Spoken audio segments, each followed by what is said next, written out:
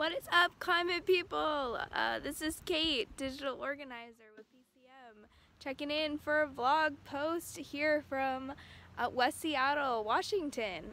I was just reflecting on the oil and gas industry and what Initiative 1631 will mean to people across the country, really, if and hopefully when it passes. As I grew up in Houston, Texas, which is like oil and gas capital of the whole country. I'm very cognizant of the fact that oil and gas industry is basically what sustained my communities growing up. Chevron funds the Houston Marathon and pays for all of these amazing community events. My high school especially, everyone worked for the oil and gas industry, all their parents, and they do a lot of good in the world and in real communities, and that's why focus on the just transition to green energy is so important, because we do have to recognize that the oil and gas industry is they do still support people's livelihoods and people's communities, and we don't want those things to fall apart. But we have to transition. We have to get that started now.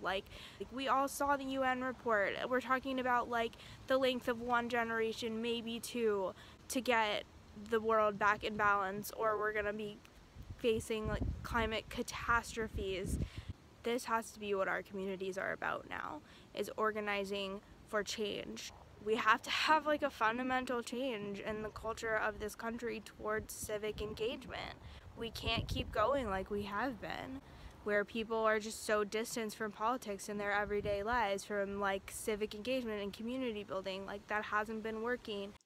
So it's still not too late to make a difference in this election. Just go to peoplesclimate.org/vote. You can sign up to take a phone banking shift for Washington and get out the vote for Initiative 1631. You can post on social media about the initiative. You can get people talking about this and the long-term impacts of climate legislation that we need to get started on right now. We need people talking about this issue in their communities. That's just as important as being able to cast a vote in a specific jurisdiction. So please get involved this election season. This is the perfect opportunity to capture people's attention and get them talking about climate, jobs, and justice. Let's get this change started, people. Let's get going.